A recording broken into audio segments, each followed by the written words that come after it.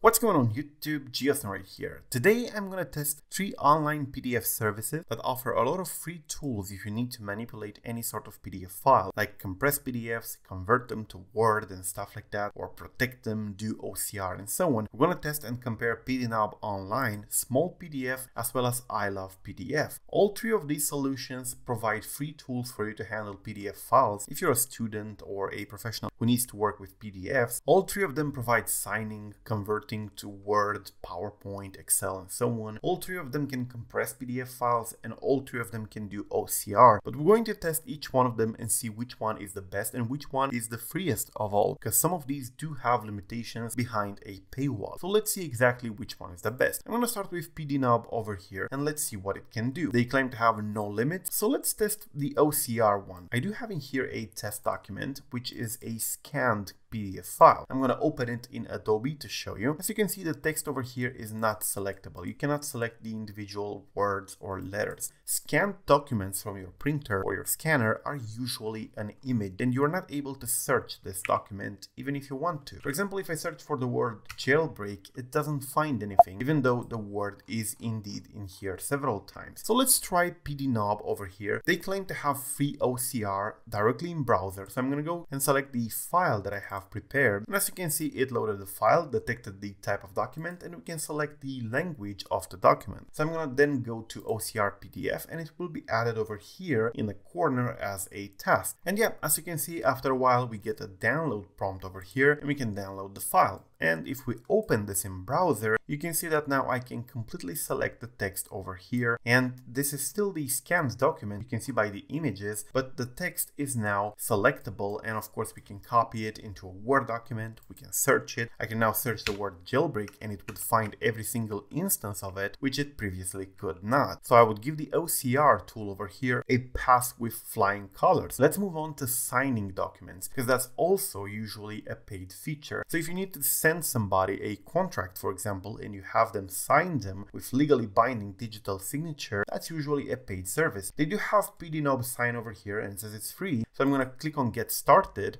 and it says add a digital signature to PDFs for free. It says it's unlimited, no size, page, or task restrictions. So I'm going to choose the file, this one over here. It's going to offer me a preview. I'm going to click next, and it says add recipient. So I'm going to go ahead in here and add the name of the recipient, and I'm going to input email. And of course we can add a message like this. Maybe I'm sending a contract to a customer and so on. So then we can preview the document like this, see exactly what it contains, and right here I can go all the way down or wherever I want to, and I can add a signature panel wherever I see fit, and I'm going to press send over here, and this way it will be sent, and of course the person that I'm sending it to will be able to sign the document. But first you can see that here in my panel I can see that this still needs signature, so we're waiting for the person, the customer, to sign it. But here on email you can see that we received the actual document and we can sign it online. I'm going to accept this over here, and yeah, it's preparing the document. I can read it, I can preview all the pages, I can go all the way down and click the signature over here, and it already has my signature saved, but I can change it. I can draw a signature if I want to, I can upload an image of my signature, or I can simply have my name over here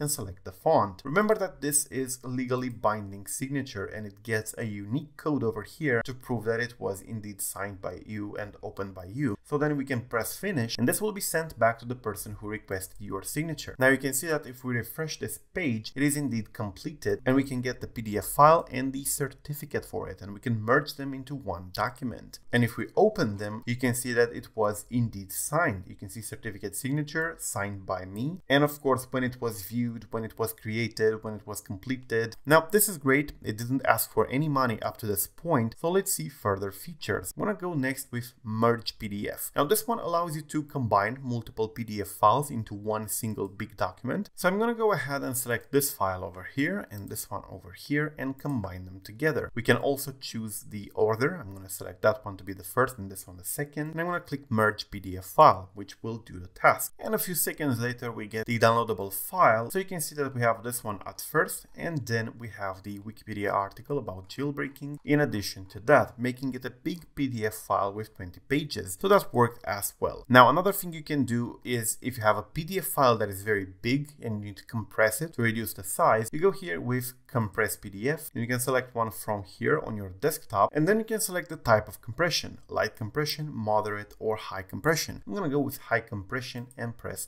compress PDF. Then we can now download the document, and I'm going to save it over here. And if you take a look, this is the compressed document. So I'm going to go to get info over here, and it's 2.4 megs in size. And this one is the original document, and as you can see, it's 11 megs in size. You also have the option to convert the document to an editable Word document. So you will be able to edit it, add text, add images, and so on. So we can do so by clicking PDF to Word or to Excel, PowerPoint, and so on. But I'm interested in the Word version over here. So I'm going to select it from here, and I'm going to convert to Word. All right, a few seconds later, we do get the Word document. And if I open it in Microsoft Word, you can see that it's now fully editable, and we can write.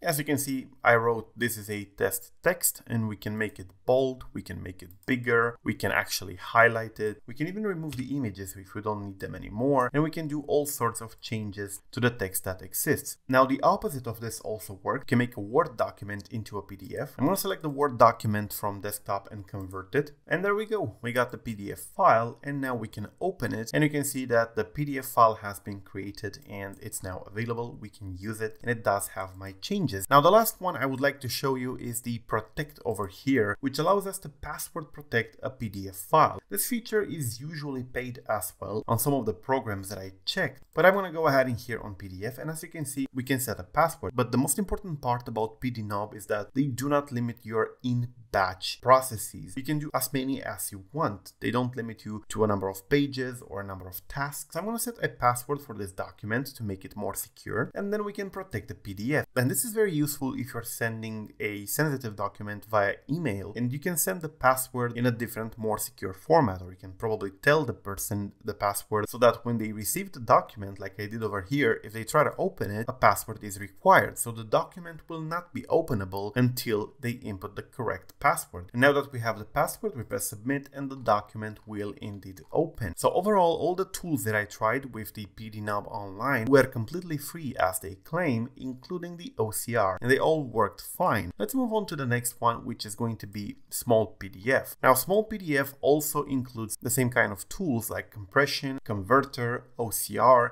and of course the option to crop and watermark, as well as split and even add password to a PDF file. So I'm going to go ahead and first test the protect PDF option over here, and I'm going to go ahead and choose a file, and then we can set a password in here. But I can already see that this one says it's a 128-bit AES encryption, while this one over here uses 256-bit AES encryption. Both of them should be uncrackable, but this one uses a much bigger key. Now we can set a password over here, and it will do the thing. And yeah, as you can see, we can download the encrypted file. So that definitely worked. We can go ahead and convert PDF to Word as well. I'm going to go ahead and get the PDF file, this one over here. And yeah, you can see that we have two options: convert selectable text only or convert text in scans. So if you have a scanned one, this one will unfortunately require you to pay. So I'm going to give it a fail over here. You can convert, but you can only convert digital PDFs. If it's a scanned document, this is going to ask you to pay. Then on the compression, let's try to compress a document. I'm going to get this one over here. Let's try to make it smaller. Now I have two different types of compression with Smallpdf: basic and strong, and the strong one only gives you one for free. After that, you're going to have to pay. So we can do one, and then the next one is not going to be free. Then on the organizing here, let's try to merge two PDF files. I'm going to go ahead and try to merge the iOS jailbreaking and this one over here. And yeah, it appears that you can merge them, and you can also select which one is the first. However, if you want to move pages individually, that is apparently a paid feature. That appears to be working as well. well. For requesting signature, they send you to a different product, which is sign.com. But this one is also paid. They only give you 2 documents for free and it only has basic verification. If you want unlimited documents, you're going to have to pay up to $7 a month just for signing. So I'm going to give it a fail in here as well. It's okay for casual signing, but it's not going to be okay for daily use. Now let's test iLovePDF. They do have a great amount of tools. This one is also containing some paid tools, but let's see where the limitations are. I'm going to start with merge PDF in here. And as you can see, we can select files again. I'm going to go ahead and select a couple of files and we can merge them. And it doesn't seem to show any option to paste. So yeah, it has worked. We can download the merged file. So merging with iLovePDF definitely works. Let's go ahead and try to compress PDF files now with iLovePDF. I'm going to select this one over here. And yes, this one has 3 options as well, just like PDNob. It has extreme compression, recommended compression, and less compression. I'm going to go with extreme. And yes, it appears that it has worked as well. Now let's do the protect PDF, so adding a password. Unfortunately, this one doesn't seem to say what kind of key it uses. It just asks for a password. I'm going to use a strong password and try to protect the document. And yeah, that worked as well. Let's download the file and test it. I'm going to test it right here. Yeah, that definitely worked. So you can use it for this as well. Now let's try to convert the PDF to Word.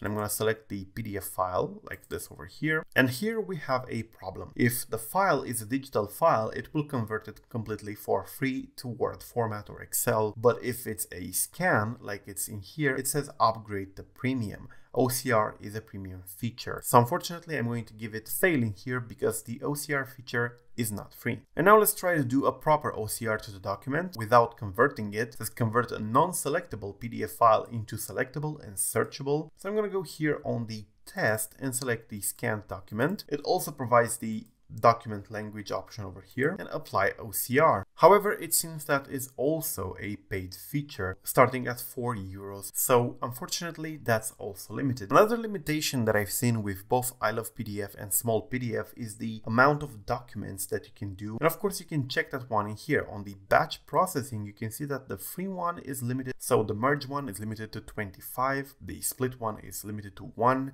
Compressed PDF to 2. The conversions are all limited to 1 document and so on. And even the premium version has pretty big limitations. So my conclusion is that the best software that does this online completely for free with no ads, no hidden limitations remains PDNob. And as you could see in this video, none of these features were put behind a paywall. And I could even use the OCR for free, which is usually very rare. Now, for those of you who need an offline solution, a desktop version of the program, Tenorshare appears to also provide the AI-powered PDNob for Windows and Mac OS. And this one can also do conversion and editing, annotation, and it also has the OCR. So you can definitely check it out below if you're a professional user and you need the application version or program version of this instead of the browser one. But yes, the browser PDNob online remains the best option out of the 3, with Smallpdf and iLovePDF coming second and third. So yeah, that's basically it. Thank you for watching. I'm GS Now. Peace out.